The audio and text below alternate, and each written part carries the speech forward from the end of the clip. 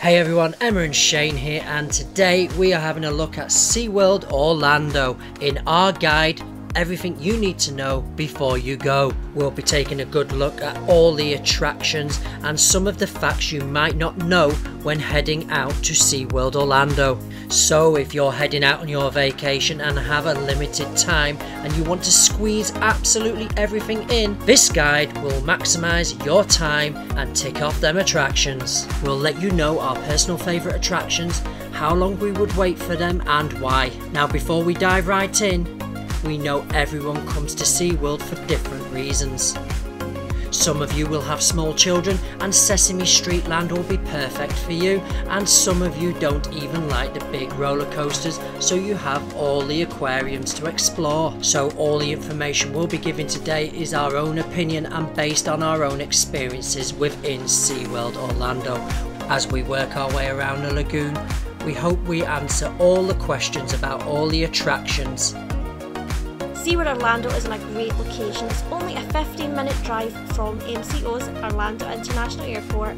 And this is a great location because there's so many hotels just outside the park. Seaworld Orlando is easily a full-day park. There is so much to see and do. There's so many things you can upgrade, from all-day dining to even quick queue and reserve seating. Unlimited front-of-line access is for participating attractions only for one day. All ride heights and safety restrictions do apply. Now here's a list of the attractions that you can use the front of line for.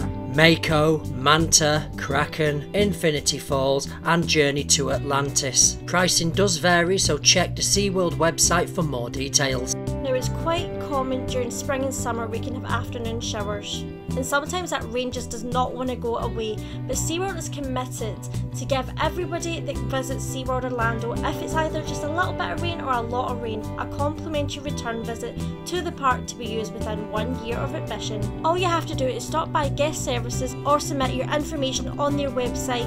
You will need your original attraction ticket plus order number to receive your sunny day ticket. Now there is a few tickets that it doesn't qualify on, and these are the following. Sunny day tickets are only for guests with single day tickets or multiple day tickets and not available for pass members. Now this park has so much to offer with all its coasters, animals and Sesame Street for the younger ones.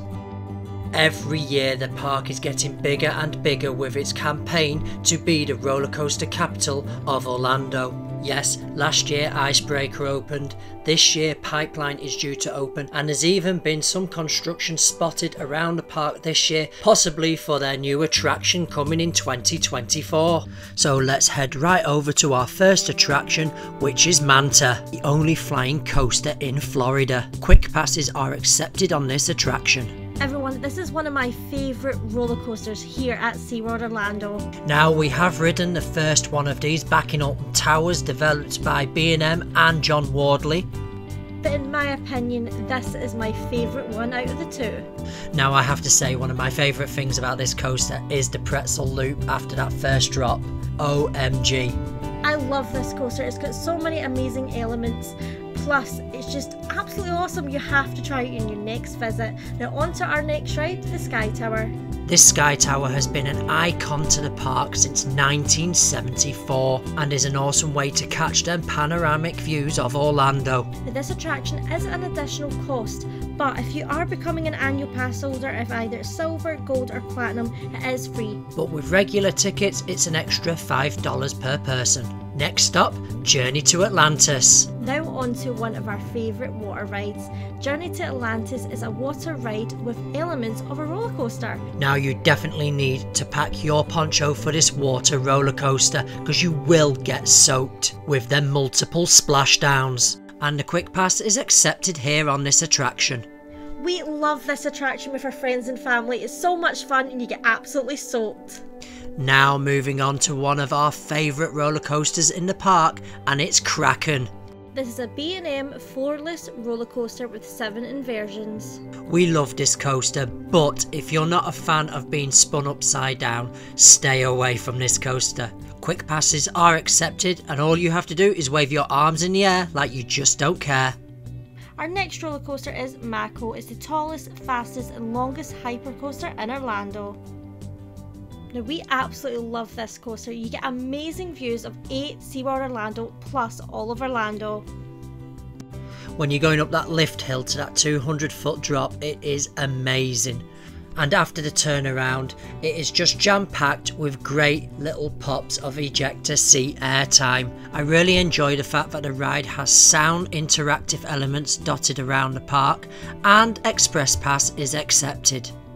The next attraction is the Flamingo paddle boat. Now this attraction is an upcharge of $6 per person. It's such a great way for Emma to rest her feet whilst I'll paddle the boat around the lagoon, as Emma takes in the sights and I get a sweat on. But it is a great way to relax and get some unique photos of the park from this angle. Our next attraction is a very wet one with Infinity Falls. Infinity Falls has the world's tallest river rapid drop. We definitely recommend you either taking new shoes and probably a whole new outfit. You can get pretty soaked on this ride. Now that drop is 40 feet. That is absolutely crazy, but you know what? We love this attraction. You get absolutely soaked. It's great on the warm months, especially during the day, because it means you get to be completely dry by your next attraction. Just remember to bring a poncho. And the Express Pass is accepted here as well. Now the next ride we're going to look at is Icebreaker, and I have to be truly honest about my review about this ride. Unfortunately, it is not my top go-to roller coaster in SeaWorld Orlando. Now I do like the layout of the attraction and I love the forward and backward launches. My critique is more about the seat and the train. I just find the restraints to be really uncomfortable when riding this coaster. I find when you hit certain elements your legs are pinned in so tight that it actually hurts. But like I say, the actual layout of the coaster is actually quite awesome. You really do get some great ejector air time in such a short, compact layout. Unfortunately, quick passes are not accepted on this attraction as yet, but I do feel once Pipeline opens, this will change. Now we're heading off into Sesame Street Land for the Super Grover's Box Car Derby, the only roller coaster in the children's area. This is a great family attraction and reminds me very much of Woody Woodpecker's roller coaster in Universal and Goofy's Barnstormer at the Magic Kingdom. This is a great attraction if it's your first roller coaster. Sesame Street Land is a great place. It's fun, it's bright and very exciting. And here's a rundown of the attractions you'll find in this great little area. Big Bird's Twirl and Whirl, a teacup style ride where you can spin like crazy. The great thing about this attraction is you control how fast you want to spin whilst riding. Our next attraction is the Sunny Day Carousel. This family favourite attraction has got so many bright horses, you've got benches if you don't want to go on a horse, and it's just fun for all the family. Rosita's Harmony Hills.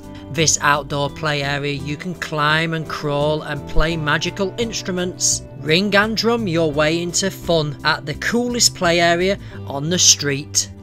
Cookie Drop, a great start for building your way up to Falcon's Fury. Get carried away in the cloud of cookie crumbs as you bounce up and down on Cookie Monster's Cookie Drop. Elmo's Choo Choo Train, all aboard! For everyone on Elmo's Choo Choo Train, an interactive bell-ringing, horn-honking train ride you won't want to miss. Rubber Ducky's Waterworks. This outdoor water splash pad with jets, waterfalls and water blasts. Cool off and explore the world of creative water play with bubbling fun for everyone. The next attraction is Slimy Slider. This is a cute children's attraction. Climb into slimy sliders for an exhilarating swoop and swirl ride through Oscar the Grouch's treasured compost collection. And our final Sesame Street attraction is Abby's Flower Tower.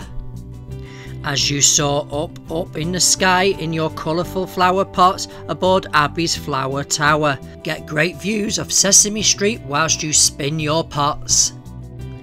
And the last attraction, which we haven't really spoke about in this vlog but have spoke about in lots of other vlogs, I'll link the card in the description down below, is Pipeline. Now this will be the world's first surf coaster with dynamic restraints, and we are super excited to see this attraction open this year at Seaworld Orlando. Now, if I had one critique about SeaWorld, it would be the lack of flatbed rides and dark rides, which I do feel can help alleviate the long queues in the park by spreading out the public in different attractions. Now let's talk lockers. Lockers can be found in several locations across the park, meaning if you get an all-day ticket, the great thing is you can move your items around in different locations as you move around the park, saving you time and you're not having to run back to one location. You will find the lockers near attractions, but you're not allowed loose articles in your pockets when riding, but the locations are as followed: the park entrance, Manta, Journey to Atlantis, Mako and Infinity Falls. Lockers can cost anywhere between $10 to $20 dependent on the size of the locker that you wish to purchase. You can also rent strollers and wheelchairs should you need them, but they do have to be booked in advance, and prices do vary from day to day and dependent on the season. So we hope that this video has given you some insight into the attractions at the coaster capital of Orlando, SeaWorld. If you have any questions about this vlog, please feel free to drop down in the comments below your question and we'll get back to you as soon as possible. We hope you have an amazing SeaWorld day out, and you never know, you might even bump into us. So everyone, if you've enjoyed this video, please give us a big thumbs up and subscribe if you're new here. That really helps out the channel. Make sure you check out all our social medias and our website gottagoorlando.com. So now all we can say is TikTok, gotta go Orlando. Thank you so much for watching and have a great day. And don't forget about these two videos right here.